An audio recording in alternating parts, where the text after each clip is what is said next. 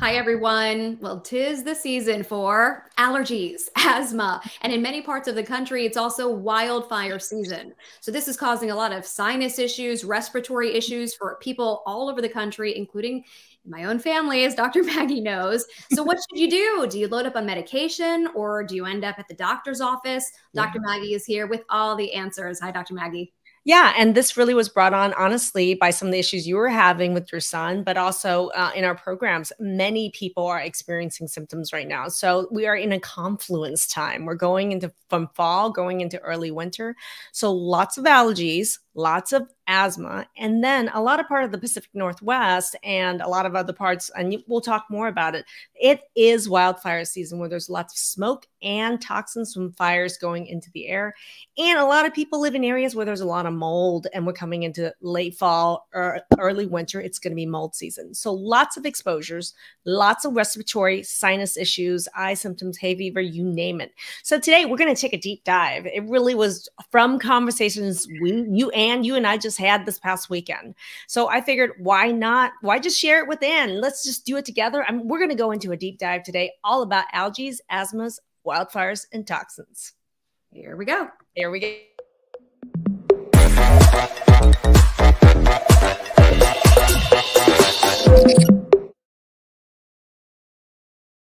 Hi, everyone. Thanks so much for joining us for Transform Table Talk Live.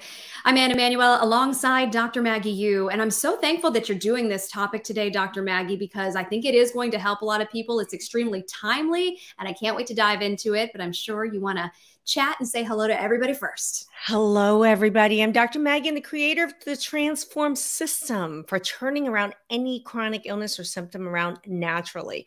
And as you guys can see, there is some new digs here.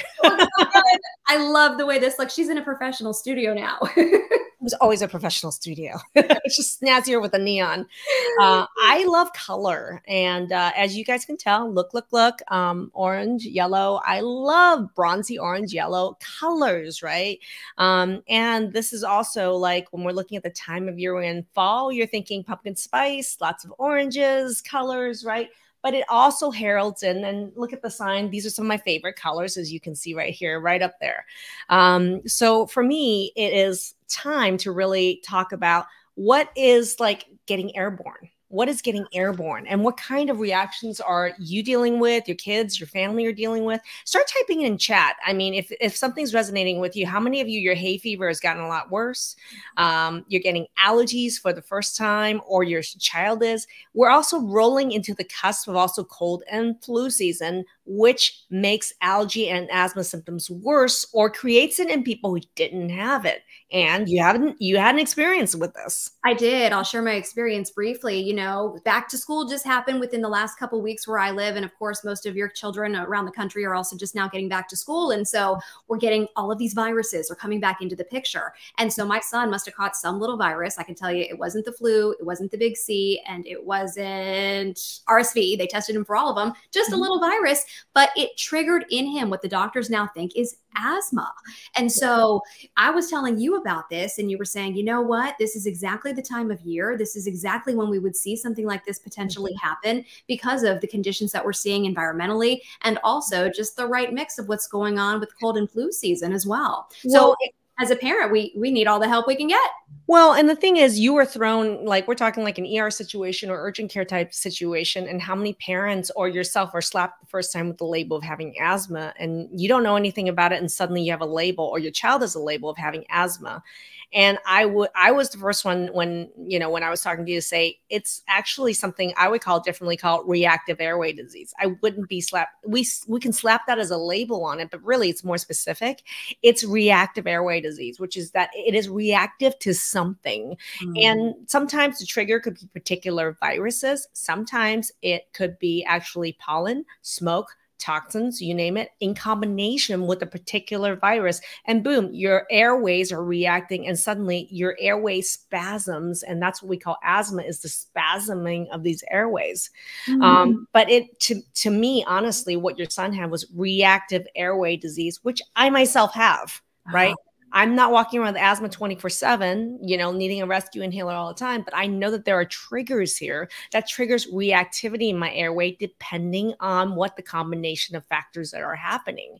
Yeah. And people in our audience are saying that they're experiencing the same thing also. Somebody said they had several little asthma attacks this week. The smoke in their area is terrible. And, you know, I do the news for places all over the country, and we're reporting that same thing. We've got burn bans going on in some parts of the country because the conditions are so dry. I'm getting air quality alerts where I live that the air in my area is not safe for people with sensitive conditions. So this is extremely timely. We're all struggling with it. You yourself, I did not know, struggle with this restrictive airway as well. Yeah. So a lot of people want to know, are there solutions? Are there things that we can do to address it? Well, and I love the audience is popping in. Rose is from the Bay Area, and she's like, the air quality was pretty bad yesterday due to the fires in Northern Cal. I'm in the Oregon-Washington border area. There were fires in Vernonia, in Oregon. In Washington, there's a Spokane fire. Canada, last couple of weeks, had all these fires. So I want to put that in here because what fire does is when there's a burn and there's fire, smoke itself is a respiratory and sinus mucous membrane irritant. The other thing is when there's a smoke, whether it's, you know, natural smoke, but also like when you have structures that are burning, right? When you're talking about structures that are burning, there's a lot of toxins that are released from our insulation, from the materials with which we build homes. So not only is there a smoke load, which is an irritant, but then now you're starting to get toxin load into the atmosphere. And these can travel large distances. So, you know, you may have fumes coming in from even in another country, but the way the airs come, it can actually, all of a sudden, you're in Arkansas, right? Right near, it's cold, and boom, it happens. It can trigger these reactions. Right. And it can get very serious. You know, for my son, we had to get emergency nebulizer treatment and on steroids and a rescue inhaler and the whole thing because he was wheezing so bad. So you don't want it to get to that point if there are some things that you can do to kind of catch it and head it off. Yeah, what we're going to do later on in this training is I'm going to talk about how to allergy and decrease how to allergy or proof your home, but how to also decrease allergen load and toxin load in general. So that's coming up, so you don't want to miss it. If you're watching right now and you know somebody who can benefit from this, tag their name in the comment section. If you're watching from YouTube and you appreciate this content, please give me a thumbs up and a like to help me with the algorithms because I want more people to see this. Today, we're just going to be giving you a lot of educational information. So if you have a pen, if you have a paper, start writing, get it next to you and get ready to write because I want to do actually training around, you know, not your typical, hey, here are the medications, you know, Zyrtec, Claritin, whatever the medications are. Okay, we know those things. And the thing is that people are loading up on those things. They're available over the counter. If they work and that's all you needed and that's the route you want to go, great, right? But what people don't know about, I want to talk about out of the box ways to actually deal with allergens that can be equally, if not more effective, especially when you're dealing with not just adults, but with kids as well. Understanding of these natural ingredients and techniques is really important. So I'm here to teach about the why today. Natural ingredients that can be more effective. And this isn't just Dr. Maggie making this up. I mean, there have been so many studies and discussions, medical discussions, articles written about this as well. But I know you have found a way to combine all of the best into one curated list for everybody. So I'm really excited to hear more about that. So we're going to get started talking about natural ingredients that are clinically proven and shown to actually be really helpful with any of the symptoms we're talking about. We've curated it in the MY.MD shop. We actually have an allergy collection. So you don't have to memorize everything. And if you want to get the Cliff Note version, hop over to the allergy collection with me right now, whether it's on your phone or on your desktop as I go, like you can actually, as you click on some of these products, you'll be remembering what I'm talking about here.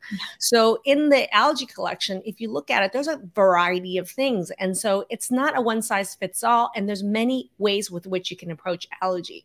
So as we go through some of these are just helping me prompt to actually remind you to think about the different ways and tools with which we could approach allergies. So number one, the number one best product to start with is Sinus. So when you're looking at Sinus, what is so great about it? What's scientifically proven about it is number one is going to be the role of quercetin. Okay, quercetin, write that down, everybody. Quercetin is actually a bioflavonoid. That's from plants. You can get it from red wine, green tea, right? Berries have a lot of it. But quercetin is really important because it can reduce swelling. And we just talked about in asthma, the airways are swelling. The mucous membranes in the airways are swelling, right? So, and not only that, how many, when you get hay fever, your sinuses are swelling, your eyes and wateriness are swelling. Some people's face, entire face and neck swells. You get it. I get it. My face actually swells. You can see it underneath my eyes. So you know there's swelling and you need something to help reduce that. Quercetin is a powerhouse ingredient. It really is, but it's not great by itself because it's not highly bioavailable. Okay. So you need something with it to make it have the most. Yeah, this is a scientific principle, you guys. It's not just important to say, here's a scientific mechanism of this thing. We have to think about the delivery method. How does the delivery method help it get into through your gut, past your gut, into the blood vessels, and then circulate throughout your body, getting into the lining of your lungs or your eyes or your ears, nose, and throat, right? So quercetin really needs something acidic like vitamin C, like bromelain with it to actually increase the bioavailability of it. So in this particular product, and we'll just pop out, in Sinus, not only is there quercetin in there, so it's got things like vitamin C acidic, right? But that's not the only reason, right? You're thinking about vitamin C that is acidic. Bromelain is another acid that's derived from pineapple. So you want something that has quercetin, but also something acidic in it to increase the bioavailability. In this particular scenario, we got vitamin C, but there is a triple duty that vitamin C does, right?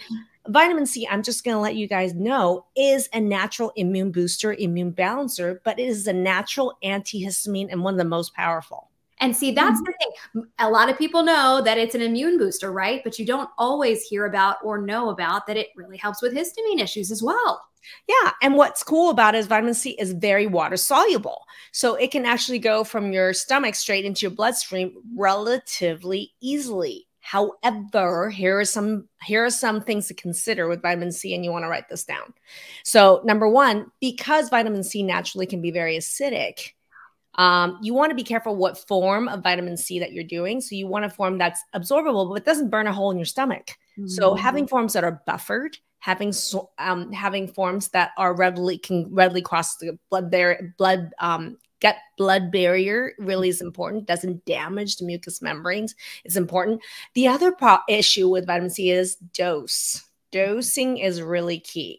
And people want to know, because there's probably different doses that you would do for maintenance, preventative, when you're having an attack, and then for kids. So here's the thing. In a product like Sinus, that's an all-in-one, we just want enough vitamin C to help the quercetin be bioavailable, and yet it has some support, right? It's not meant to be the high-dose vitamin C. Okay. So it's an all-in-one, has the vitamin C in it for bioavailability, but it's not meant to replace somebody taking high doses of vitamin C, which we will get into later. So I'm just letting you know that ingredients that work, we call it synergistically together, meaning they do good stuff by themselves, but when you put it together, they work 10 times better, is what I really look for in something that is a quality supplement or natural product when I'm evaluating it, because the clinical effectiveness of it has to be really good, not just be like, oh, here's something natural, take it instead of the Claritin. Man, sometimes people's lives are dependent on the Zyrtec and the Claritin. So before you sit here and say, hey, take a natural product, you got to make sure that there are ingredients that are working together for maximum benefit. Right. So in there, we got vitamin C in there. And then here's the thing, there is actually an herb that's really, really helpful for allergies and asthma. And the name is funny. It's stinging nettle. I think stinging nettle gets a bad rap. Right. Like, ooh, you're going to sting me. Well, because it's actually a weed that grows all over. Right. And it has little nettles in there. The leaves itself, when you touch it, can actually cause almost like little, what do you call those? Like almost like little tiny splinters on it. Okay. But it's interesting is that when the plant is actually extracted in the active ingredients, stinging nettle decreases inflammation like crazy. You can use it as for anti-infection. You can even have stinging nettle in a cream that's really helpful for arthritis because of its anti-inflammatory effect.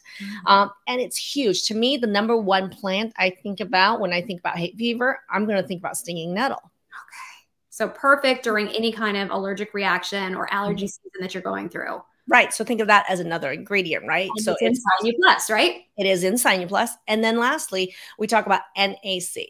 So N-acetylcysteine, NAC is huge. And I don't know where you've been, if you haven't heard about it, and if you've been living under a rock, clinically, medically proven to be super helpful in helping the liver also break down histamines, number one. Number two, it breaks down mucus. And there's so many diseases and disease states where the mucus plays a big deal, whether it's ear, nose, throat, or lungs, right? And I can tell you from a really serious standpoint, you know, so many of us are just dealing with mucus that we'd love to get rid of, but somebody with a disease like, let's say, cystic fibrosis, which is something I sit on the cystic fibrosis board because I myself am a carrier for cystic fibrosis, as is my husband. So we've really been through a lot with it.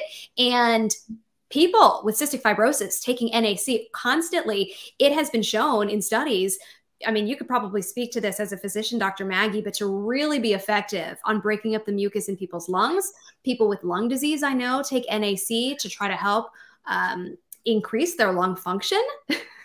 Well, but the problem is, what are the alternatives? Because if from a physician standpoint, I know all the drugs that are being prescribed for what we call a mucolytic, meaning things that break up mucus.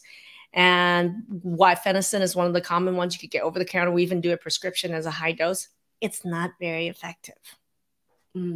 So there are limitations even to the medicines that we're prescribing. So why are we not really utilizing and exploiting the benefits of something as incredible as NAC, right, to thin out mucus naturally, right? Amazing, amazing, amazing. Something natural can do that, and that it's so readily available. Now, is that also contingent upon having to work with certain other synergistic ingredients, or can it still be done? So you know, it's interesting because, you know, I love developing supplements and thinking it through, and NAC for me, because it has such an incredible, I love it in many of our, as an ingredient in many of our supplements because of such the beneficial effects it has on the liver, right? And what we call also our detoxification pathways, meaning our body need NAC to actually, it's part of the pathways, biochemical pathways to help break down toxins. And when you're talking about smoke and toxins that are coming in the wildfires, the air, the mold, different things that are in the air, getting NAC in as many ways as you possibly can in a lot of different types of supplements can help actually these other supplements work better. It's so funny. It helps toxins break down. It's so important. And I was just being reminded that I had my own doctor's appointment last week, and my doctor said, you know, because I was experiencing some flares and some things that wasn't going on well with me, she goes, "We need to detoxify you. We need to get you back on NAC." So this is great information, and I'm so glad that you have it in so many different forms, but also in Sinus Plus to be able to help with. Well, why take 10 products when you can do one, right? Yeah. So that's why for me, like when you're looking at one combination product for allergy season, I'm going to go with Sinus Plus. And when we're talking dosing here, just to help you guys out a bit, if someone's in a flare, I'm going to have them take 2 twice a day. If someone's for maintenance, let's say it's their allergy season, typically it's 2 a day. I don't know if there's anybody out there that has used Sinus Plus. I would love your experience with it. Please share with everybody else. It's funny because my son, you know, is anti-pills. He hates medication. He doesn't like even taking supplements. But he's allergic to cats. And the first thing, and you guys know I'm a cat lover. And so first thing he does when he comes to mom's house is, "Mom, where's the Sinus Plus?" Where's the Sinus Plus? The guy that doesn't like taking pills knows that he needs Sinus Plus because it works so well. Well, that's how I know it works when my son asks for it. You're like, if he wants it, you know it must be good. Hell yeah. And if you guys have questions, feel free to start populating chat with it. I'll leave some time at the end to go through some questions. That'll be really great. Right. Well, we had a question pop up here. We'll get back to it at the end. Yeah, that'll be great. So let's, we were just hopping into vitamin C. And so it's the effectiveness of vitamin C on anti-infection properties, antihistamine properties can also be dose dependent. So when you're talking about a product like Sinus Plus, the vitamin C is actually providing that antioxidant, the acidic environment for Sinus Plus to absorb and be more bioavailable, the quercetin in it. But there is such a role in boosting our immune system for cold and flu season and for allergy season with high dose vitamin C. So that's why I look for a product that has vitamin C in high doses that doesn't burn a hole in your stomach. Yeah. That's the issue. That's the downside of vitamin C. People just take, say, I want to take C. They don't know how high the dosing needs to be and how that can actually, a lot of over-the-counter formulations can burn a hole in your stomach. So when I see words like highly absorbable, what's the difference between something that can burn a hole through your stomach and a high quality product like what you're offering? Well, buffering. Okay.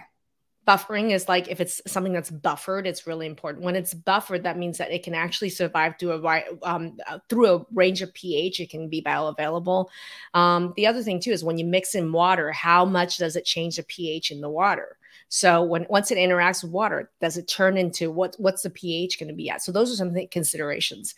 So I also like to make it easy, right? So like, for example, I like 1,000, right? So because I like some of the supplement dosing you're talking about is in thousands, right? So vitamin C, it's interesting when you're talking about, for example, let's say cold and flu prevention in an adult, you're talking to 2,000 to 3,000 milligrams a day. When you're talking actively having a major virus in your system and you're battling a cold and flu, active infection, then really people can get up to doses of like anywhere from 8 to even 10,000. That's crazy ass range to take for sometimes an over-the-counter vitamin C. Wow. That can sometimes really cause stomach upset. It can cause diarrhea, not fun. Vitamin C in those kind of doses are so powerful. In fact, we give it IV. I give it, in a clinic setting, because it can be so hard on people's stomach, we give it as an IV. So some of you guys know you've got an IV therapy. We use high dose vitamin C in IVs for allergy, for immune boosting, and it's been studied as an anti-cancer treatment, believe it or not, because of its huge anti-inflammatory effect and its antioxidant effect, which is really anti-cancer. So it's something to think about when you're picking your vitamin C is you want to be able to take a vitamin C that you can take at higher doses. So when I look at Powerful C, it says Powerful C 1,000. So one tablet is 1,000. Okay. Makes a lot of sense. Correct. So then I think about that. Right. If I'm sitting here and I'm like going through cold and flu season or other people in my family are sick, I'm going to be taking like 2 to 3 of those a day, maybe 2 a day, 2,000 a day. Right. But if I am just coming down with it, I would be taking like 2 of those with a meal, probably about 3 times a day. Okay. Now, why with a meal? It's important to take it with a meal because of what you were talking about with buffers the pH. Okay. Food can buffer the pH, right? Food can actually be like buffering. When you say something is buffered, it means that it prevents it from, something is buffered. It doesn't cause a big swing in the pH when something is added. Okay. So food in itself can be a buffering agent so that even when you introduce something acidic to it, it will, because the food is there and it buffers, the pH, how acidic the environment is, won't swing as much. So I think it's really important to take high dose vitamin C with food, buffered and high dose with food, right? Mrs. Smith says, that sounds way better than taking Mucinex. Well, it works better, right? So when you're talking about products like Mucinex, it works great for you, that's fine. But like it's guaifenesin. I always have a yeah, it's a strange sounding word. And I know what you're saying. And if it works for you, that's great. But we're talking about now other out of the box ways to do it. And so it's not just, like when you're talking about it being helpful, like quercetin and NAC being thinning the mucus. Now you're adding vitamin C at doses where it's really powerfully antiviral, antibacterial. And how can you take it at the doses you need for the right purpose, whether it's prevention or treatment, right?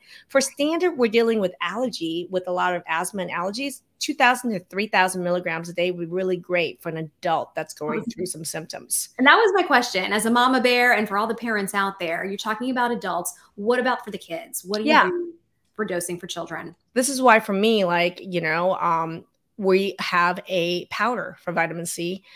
So in the powdered vitamin C, it's another way. Like I don't like big tablets, and me personally, I prefer powder, chewable, or drink it, right? So this is a drinkable form of vitamin C. In an adult, if you're talking about, prevention, it'd be just like 1 scoop a day, and any drink of your choice, just drink it, right? In kids, just half the dose, right? Half the dose. It tastes great and it's fizzy. Right. So that's really easy just for prevention. But of course, if you're sick, you want to like double or triple that dose when you're sick. But as a prevention, 1 scoop a day, this has a ton of vitamin C in it, just as 1 scoop, and it tastes great. Okay, Perfect. Right. And that's helpful information too, because yeah, you're like trying to figure out, what do I do for my child? So it's just basically halving the amount for that an adult would get. And then if the child is getting toward an adult weight, is that then considered an adult dose that they would be on? Correct. Any child to me that's over 70 pounds, we should start thinking adult dosing. Okay. All right. And then Rose asked the question right here, and she was talking about how, you know, for those of us who don't have allergy and asthma, what do you take for prevention? And I'm going to say preventing what, right? And to me, everyone should be thinking about going to cold and flu season and prevention of cold and flu. Right? So the kind of dosing for cold and flu prevention is about 2,000 to 3,000 milligrams a day in an adult. So check it out. So in the powerful C, that would be like, you know, 2 a day, you know, 2 a day for prevention. When you're talking about the immune C-Fizz, it actually has a high amount in there. So it's about 1.5 scoops a day for prevention is plenty, and it tastes great. And you guys all know how much I talk about dilution is really at the most important antihistamine you can do. So we have a water challenge. In our programs, we calculate the exact amount of water you need.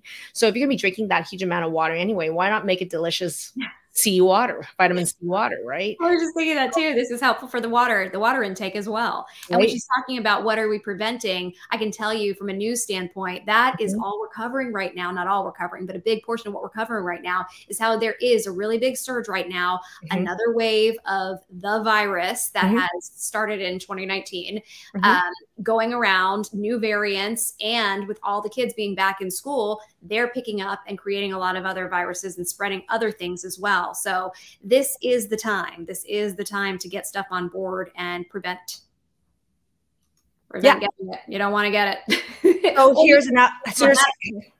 here's another out of the box ingredient you guys didn't think about. Who would have ever thought that? Have any of you thought about how does probiotic serve as an antihistamine for allergy, asthma, or wildfire toxins? Well, we're going to talk about that. So let's talk mechanism. So we're going to use like this image to just remind you guys. So we're in the era in science of specific strains for a specific purpose. Okay. So here is Proflora AI Plus. That's part of the allergy collection. Why? Because it contains a specific strain called Lactobacillus plantarum, which has been well studied actually for people with histamine issues, for people dealing with food allergens.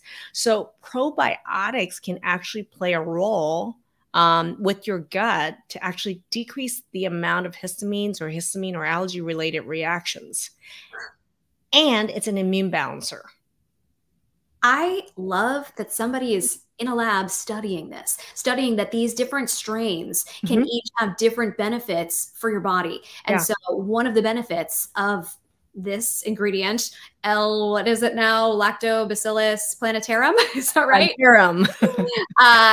Actually helps with allergies and inflammation, it sounds like. Yeah, so I think that it's great to take. I've done many trainings around probiotics, and you know, if you're interested in learning more about that, type in chat probiotic, or if you've had experience with Proflora AI Plus, I'd love to hear what you've had to say about it. But taking that one a day, there's multiple strains in there, and one of the reasons I love that as a combination synergistic formula is I am dealing with a population of people who have either a lot of food related allergy reactions, or people with mast cell or histamine intolerance, or I'm dealing with people with a lot of environmental allergens. So having that particular strain in there is critical. Okay. Very helpful. So what would you recommend then? You would recommend somebody takes one Proflora AI? Yeah, I think one Proflora AI a day, just generally as a great start, would be a great idea. I think that would be great. In there's also Aspergillus, which is another, it's not a pro-bacteria, it's actually a immune balancing fungi. So that's really helpful as an anti-infection. So people are talking about, I don't want to get these infections. Well, your gut is actually protecting you from even these viruses we're talking about, cold and flu. So having Aspergillus on board in a probiotic is also another great way to deal with this from a, anti-infection protection standpoint, right? Okay. So I was... rotate that in, because I know you talk about having diversity with your probiotics as well. So maybe rotate that in with whatever other probiotic that you might be consuming. Well, that's what we're talking about. Like, in our program, man, we rotate. Typically, I tell people rotate too. So we have people rotate Proflora AI and we have them rotate Proflora GI. I think about Proflora GI is for people who have IBS, gut infections they're dealing with. And so but generally everybody, Proflora AI and GI is the best rotation to have. Okay. Like, okay. And for then most purposes. I know that I have my child on one as well, because you have one specifically that children or adults who want to help with their oral microbiome can use as well. Yeah. So we have a Proflora chewable. So method of delivery is really important to everybody. And I think that the hidden, you guys are going to be seeing a lot that's going to be emerging, and you're going to hear me. So far, I know I'm one of the few docs that are really talking about this. But you're going to see more and more emerge about the dental microbiome, the sinus microbiome, even the eye microbiome. These are microenvironments with which the bacterial balance in there makes major, it really is the balance in your immune system, and shifts in that really matter. And so interestingly, more and more, I would say 6 years ago when I started building the Transform programs, there wasn't much research, there wasn't any conversation, there wasn't any training or learning or implementation in the role of the dental microbiome or ear, nose, and throat. So now, more and more, because of the training that you're seeing right now and what we're doing in the programs, and the fact that airborne allergen and people are aware that there's so many symptoms from this area, the dental microbiome is a big deal. And that's where Proflora chewable really comes in. Delivering a chewable probiotic, you're chewing it, macerating it in your mouth. It's spending all this time in your mouth, in your ear, nose, and throat. You want those bacteria to go there. So doesn't it make sense to do a chewable probiotic? It's so funny. And we've got parents chiming in, like Athena saying she gives it to her son, and now so happy to hear that it's helping with allergies. And I always have to laugh because when I'm packing my son's lunchbox, I put in there his Digest-It, his chewable Digest-It, and his chewable Proflora. And I just have to wonder, like, what are his teachers thinking when they see him open his lunchbox and he's got like all of these chewable pills? He's always thinking his mom knows Dr. Maggie, and we got him hooked up. Well, I think it's important to hook our kids up, because especially, kids are going back to school right now, and we see a surge in September, mid-September to early October. It's a huge surge in viral cold flu. And so what are we going to do for kids who are going back to school? My niece is going back to college, and sure enough, like several people have the virus, and now it's a big deal. Their first week of school in college and all this. So I think it's really critical. Like, we got to watch their backs, and we got to be in their corners. So a chewable probiotic like Proflora chewable is really great for cold and flu, thinking about it. But it also really addresses this whole issue around the dental and the oral, like the ear, nose, and throat microbiome. Right. And these are people that maybe have had chronic sinus problems in their life, things like that. They might be the prime target for this. And I don't even know why, but I'm going to ask the audience right now to chime in right now. And then this is a survey or a poll. I'm just going to ask you guys, how many of you have some chronic health symptoms, whether it's autoimmune disease, chronic pain, neuropathy, IBS, mast cell histamine, and you have ongoing or have had a long history of dental problems? Yeah. Just like type it in chat, because I'm not making this up. When I bring this up, it's like ding, ding, ding, ding, ding. It's like light bulbs coming out for people. Right. And they always say, yes. How did you know, Dr. Maggie? Here's Athena saying chewable has really helped. He had an infection bump on his gum that kept coming back, and it helped take it away. Hasn't come back using the chewable Proflora. It's fascinating because in kids, there's actually a couple diseases that are called Kawasaki syndrome. And, there's also Kawasaki, there's also PANS. These are immune system changes that are as a result of strep infection from the ear, nose, and throat. And the strep actually can trigger these abnormal immune reactions that make kids have these syndromes that look like autoimmune disease, which is basically like their immune system is starting to attack itself. So it's no joke dealing with these organisms that are in the ear, nose, and throat, specifically species like strep. Just so you know. So a Proflora chewable is really one great way to protect you or your kids when you know that could be or is an issue for them. Yeah. And just a lot of interest in this, Mrs. Smith, wanting the trainings that I know you've talked a lot about probiotics in the past, and I'm so happy that you're sharing new information here. But yes, there's additional resources if anybody wants to see those trainings we've done about, go ahead. Well, and a lot of people, how many of you guys have children that have been dealing with PANS and PANDAS? Because that's a population where there are very few to any medical solutions. And I've worked with a ton of kids with this, and we've been able to turn that around. These are not impossible to deal with conditions, but given the medical tools that we have, their hands are really tied. It's really time we think out of the box so we're able to address these untreatable conditions in our kids. Yeah. And your question, you said you weren't making this up. So many people are chiming in and saying, yes, that's me. I'm dealing with this, seeding strep since a child, and how it's all connected to exactly what you're talking about. Well, the interesting thing is in one of our programs, you know, we can like in one of our programs, you can actually see, and I've tested these organisms, and a lot of times when these studies come out, even the lab itself or the doctors that are ordering these labs are dismissing some of these microbes and saying, oh, that's just normal. Normal flora. It is not. And it is not. No, it shouldn't be showing up on the other end like this in these numbers. Right? So, I am the only doc I know that actually looks at this and I'm like, hey, wait a minute. What's going on with your mouth? What's going on with your nose and throat? What's with the medical history? And we tie these pieces together and say, bam, here's the answer. Gosh, I love it. Right? Now, additionally, there are some lifestyle things you can do as well, Dr. Maggie. Well, are you guys ready? Do you guys want to learn how to like allergy proof your home? What are some out of the box ways to decrease allergen load in your home or toxin load in your home? Who wants that? Type it in chat. And if you know somebody can benefit from that, go ahead and tag them in it. And give me a thumbs up right now on this video. Give me a heart on this video, okay? And let me know you're there. Comment in the comment section. That'll be really great.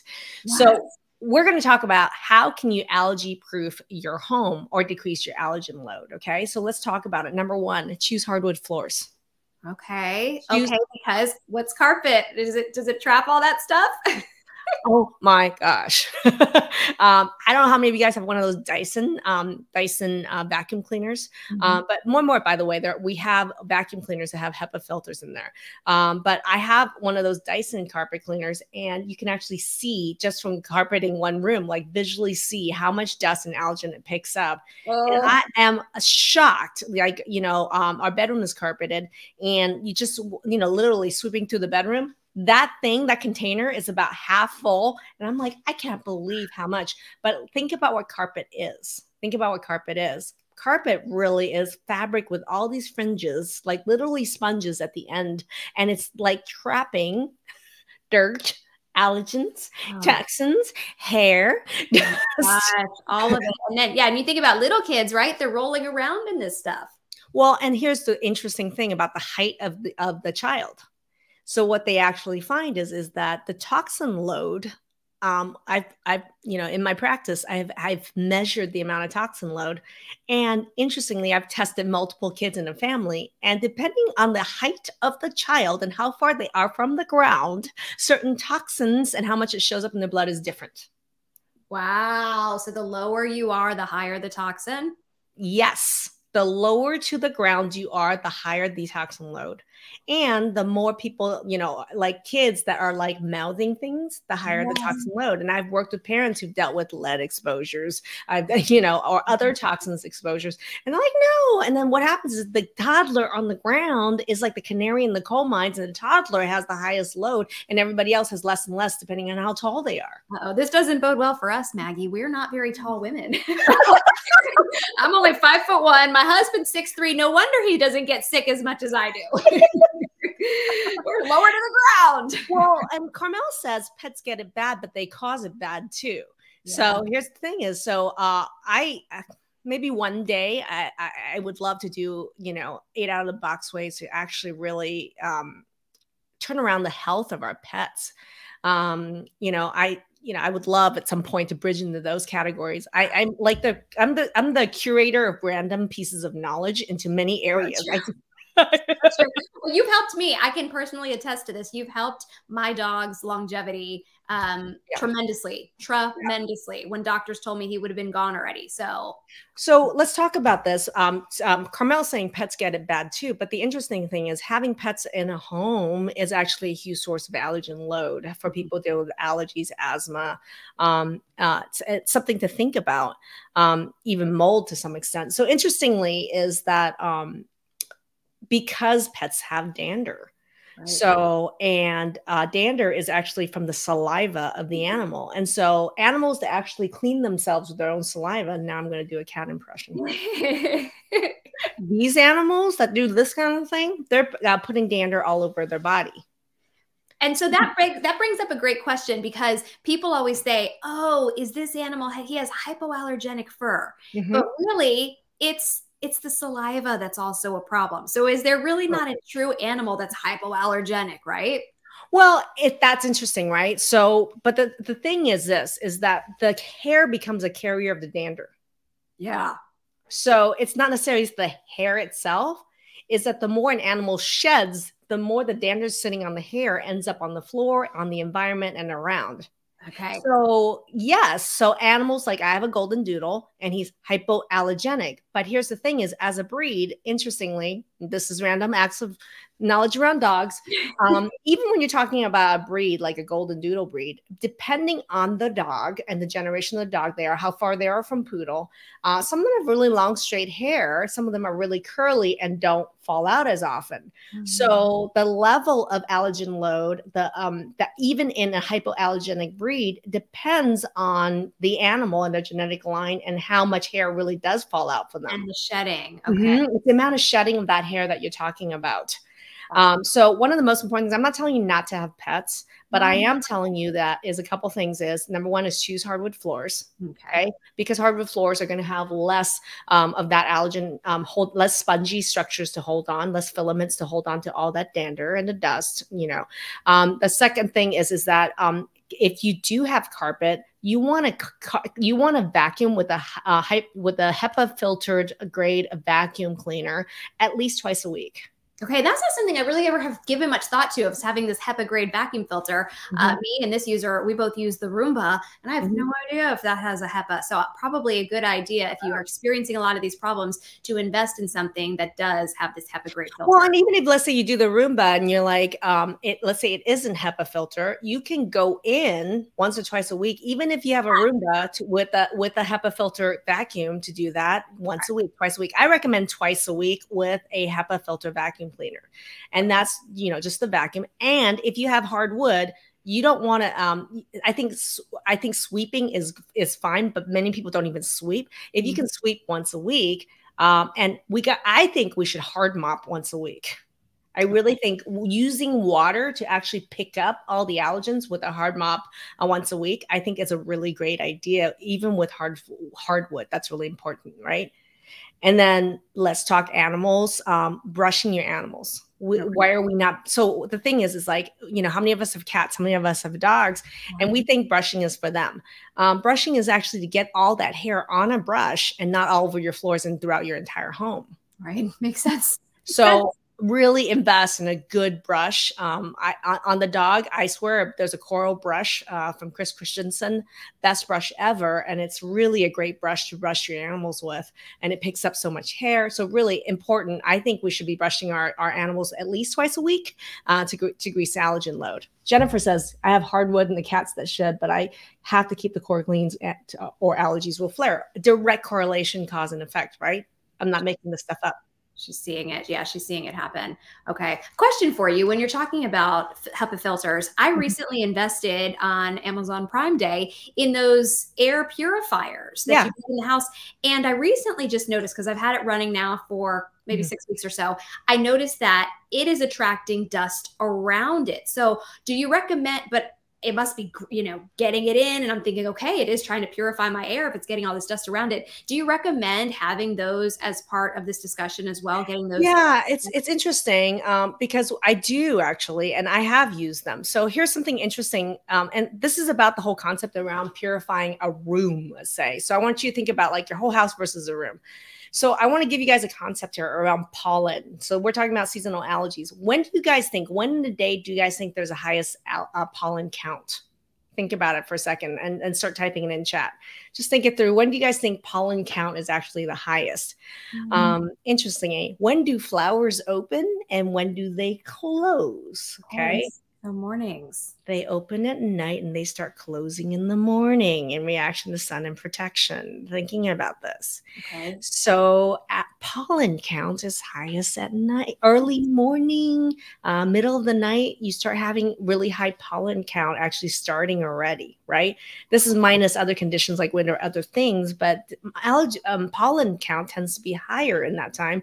And as it gets hot and the sun is out, you actually see plants closing up in protection. So you'll actually see later on less of a pollen count.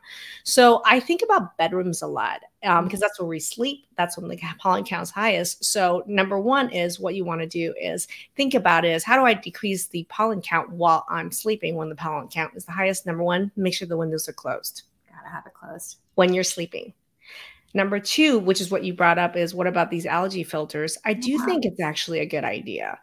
If somebody really does have a lot of allergies, or let's say there's a member of your household that's allergic to cats, but you have to have a cat in the home. Does it make sense to put one of these room filters in their room to decrease the allergen load in their room? Yeah. And that's the important thing is I think of these as a specific limited space allergen decreaser in a limited finite space. It doesn't work as well if you're trying to put one and you have this giant house in a giant room. It's really not going to be that effective. But if you have one confined space, putting it on in that space can significantly decrease the allergen load in the airborne allergies in that area of the house. So space allergen purifiers does have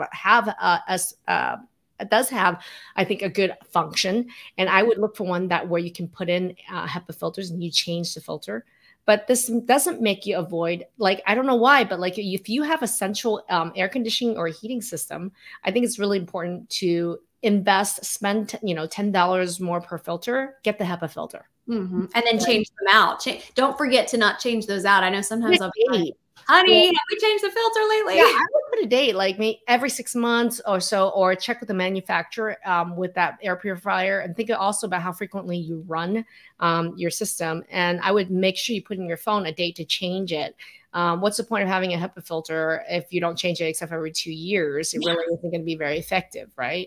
So make sure you change out those filters, but buy the filter in the first place that's actually have a HEPA filter that has the microns. The size of the holes are small enough so these pollens can't go through, right? So, and then change them on a timetable that's regular. Get in a cadence where you're changing the filters. Okay. Thank you for answering that. Great advice. I know a lot of people are going to be helped by that. Now, when you were mentioning the pollen being higher, at certain parts of the day, and then I'm thinking about it, we're out in the world, we don't stay home all the time. So we're walking around. When we come home, we are probably bringing some of these allergens into the house with us. So what kinds of things can we do to mitigate that as we are wanting to maybe clean ourselves off, take our shoes off? I love this because you're starting to think about you and your body as a carrier of allergens and pollen. I mean, it just makes sense, right? Because I'm thinking it's probably like in your hair. Yes. Right. So one of the most, like if anybody in your family have allergies and asthma right now, the first thing they do when they come in the house is take a shower. Okay. Get it off. Dilution, whether it's in your body or on top of your body, is going to lower the histamine load huge, right? So as soon as you come in, like go and take a shower right away, get those clothes into a hamper. That is really critical. And if you don't do that, the other thing that you should do is shower before bed. Yeah, okay. Because the bed, believe it or not, we're going to move into the bed. Bedding and the bed is one of the most worst place for allergy exposure for a lot of people, whether it's mold, whether it's pollen, or whether it's environmental pollens. Okay? And cat hair, all the stuff. Animals will sleep on the bed. There's also dust mites. A lot of times it's not even the dust. It's dust mites that actually live in the mattresses, and they eat your skin, and you're allergic to their poop. Lovely. Oh, it sounds so delicious and sexy and all of the things. Well, then how do we clean our beds? Get a allergenic cover protector around your mattresses so your skin doesn't fall into the mattress to feed bed bugs or dust mites, any of those, right? So the most important thing that you can do for the health of you and your family is actually, go on Amazon, find a good quality mattress cover that is rated allergy. allergy for allergy that filters it all, but basically prevents the penetration of that in there. So protect your mattresses from all these allergens going in their first place. Such good practical tips that you're giving us. I love it. This will be very helpful. Now, what about if you have other kinds of exposure in your home? Things like, I'm sure mold can trigger allergies. Yeah, definitely. And we're going into fall. What happens is certain states, how many of you guys live in a state where you know there's a high mold? Type in chat. Tell me what state that is for you. Here in Oregon and in Washington, and you're looking at Canada, we have a lot of Canadian watchers. Moisture becomes a really, in the British Columbia, moisture, a constant rain around that fall time where it's not frozen yet is ripe ground for mold. And a lot of people also live in country, or they have barns or farms, hay. Certain things really attract a lot of mold. So mold exposure is really huge. And Athena's living in California, right? California has a lot of mold. And part of it too is that even though it's a lot of people think of California desert, the winds really, Santa Ana's and some of these winds really bring in these allergens and mold from other areas and circulate it huge along with the dust. So yeah, so really importantly, I think thinking about mold is the moisture in your home. The moisture in your home. So really making sure, looking at, like, I think it's a really good idea to take a look. Does your home have a crawl space? What is the drainage situation on your property and in your home? Is there good drainage? Checking the crawl space in some of the wettest time, you can actually see, is there stagnant water? And homes here are built with a vapor barrier, and the vapor barrier, it's a plastic cover that covers below. But the thing is, you got to go down there and make sure that you have an effective vapor barrier. If you live in an area where there's a vapor area, you want to make sure that it's actually effective. Go in and check there at the wettest time in winter and see, is it actually effectively keeping all the moisture below it, or is there actually water on top of it? You got big problems if it is, right? And somebody mentioned you can actually smell in the air sometimes the mold. If you want to know what mold smells like, going into a barn. Oh boy. In fall, you can smell what the mold smells like. So there is an odor to it as well. So sometimes people can tell by that. So I think making sure, looking at the amount of moisture under your house. And then some people have homes where it's a basement in the ground. And so if you have a basement that's in-ground basement, the likelihood there's moisture in the walls is something to think about, right? So thinking about that, is there a lot of mold in that area? Also, if you have leaky roofs, like what's the integrity of your roof? How much is there water that's going down the side of your house that you're not aware of? These are inspections that I think a responsible homeowner and parent or person with health issues should really take a look at. You should do an inspection around your home when it's raining. The next giant rain that you have, take a look around your home, take a look at the basement, look if you can have a crawl space, go underneath it. We had a leak in our attic. Our water, I guess it's a tankless water heater. I don't really understand it, but somehow it still has a tank or something associated with it. And the piping and whatever happened with it, I don't know if it was the condensation, but boy, was there a puddle up there. And yeah, we had to mitigate that, because just as you're talking about, you have to go and inspect these things. We didn't know. We said, what is that on the ceiling? What's going on? Yeah. I mean, so we're getting into a lot of this stuff. So I wanted to really answer all these questions that you guys had. That was a bunch of great questions.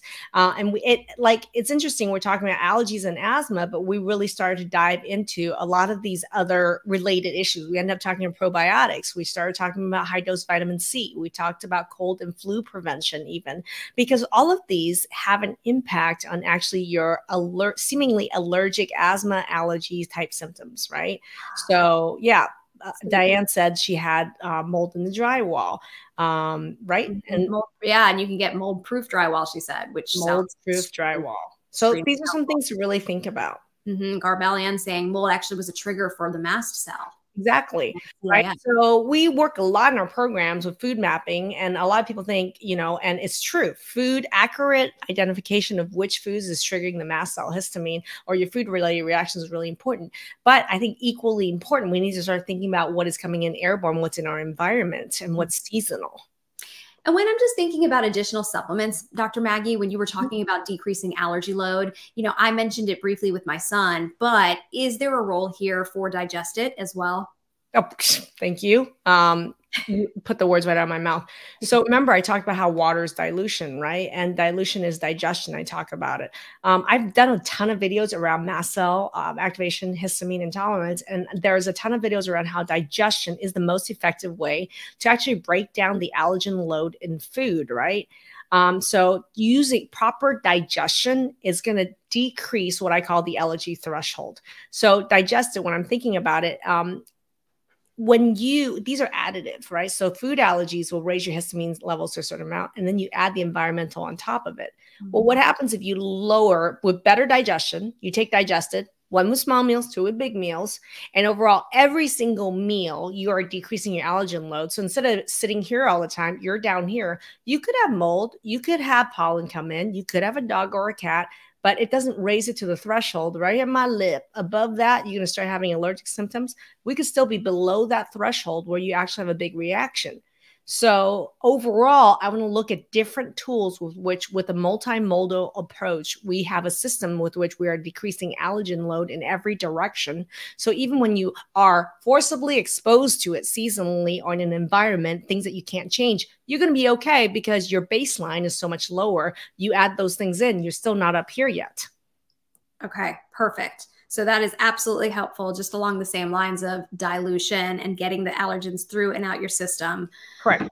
Okay, there was one question that we were going to circle back to. I am not familiar with this. You may not be, but you may be. An herb called mullein. Are you familiar with that herb? I am not, and I don't know if it's the name of a product, so I can't answer that one, unfortunately. Okay. So sometimes I don't know every herb on the planet. I know the ones that work really well and the ones that really work together. Sometimes people will throw brands at me, and I don't know every brand on the market or the ingredient in it. Carmel says that digestive was a game changer for me. And Carmel shared what kind of game changer it was. You know, like people think, oh, it's just my digestion is going to get better. Carmel can share with you what it did actually for her. I did a lot of videos around digestion and some trainings around digestion. If this is hitting a nerve with you around digestion, if you want more info on digestion, write more info on digestion or put digestion in the chat. And our team will get the information to you and share the trainings with you. And if you're watching from YouTube, just put up Dr. Maggie and digestion, and you'll probably have like 20 videos that are going to pop up or a playlist even on our YouTube channel. By the way, if you're watching this and you have not checked out our YouTube channel, I'm going to add a link here to our YouTube channel in chat. I am going to ask you guys, we're getting near 10,000 subscribers on our YouTube channel. And I would love for you guys to go to our, we have a Transform YouTube channel. We have an MY.MD channel. Go to our Transform YouTube channel right now. We'll share a link in chat and give a subscribe to that channel. I want to get us over 10,000 subscribers by, let's say, the end of September. Let's do that. I love it. And Rose just echoing that to go watch your videos, because she says also digest it will change your life if you have constipation. Also, Dr. Maggie's food mapping. Watch the videos, get educated on this. All right, everybody. I think that is a wrap. We've been talking for almost an hour. And so I hope you guys found value in that. And if you did, give a follow to, give a subscribe to our YouTube channel and a thumbs up, and give a thumbs up to this channel and tag somebody you know that can benefit from this information. Thank you for all of the practical tips and for helping us to get through this season with less symptoms and no trips to the ER. Hail to the no on that. All right, everybody. That's a wrap. Have a wonderful day.